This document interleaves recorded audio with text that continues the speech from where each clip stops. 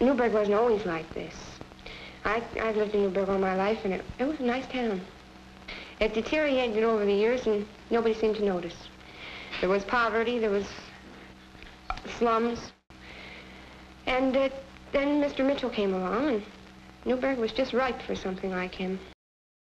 We challenge the right of a welfare program to contribute to the rise of slums. In 1960, Newburgh's city manager, Joseph Mitchell, launched an aggressive campaign against welfare, citing it as Newburgh's leading cause of economic distress. His disparagement of welfare led to urban renewal.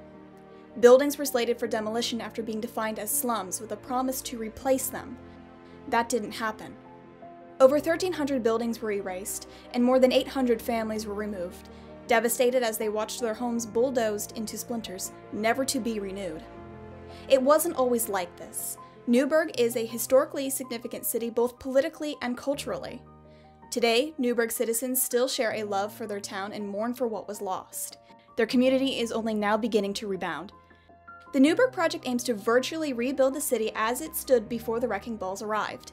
To piece Newburgh back together, I have connected with local historians, pored through fire maps, city directories, examined historical photos, appraisal papers, census records, and explored Google Maps.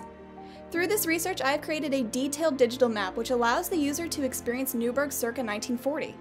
By using a popular program like Minecraft, it makes it easy for others to access the project, educate, and spark the interest of generations who didn't live through urban renewal.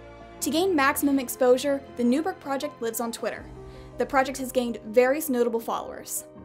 The Newburgh project's goal is to raise awareness for the plight of this once thriving city, ultimately igniting a passion to restore the area formerly known as the Jewel of the Hudson Valley.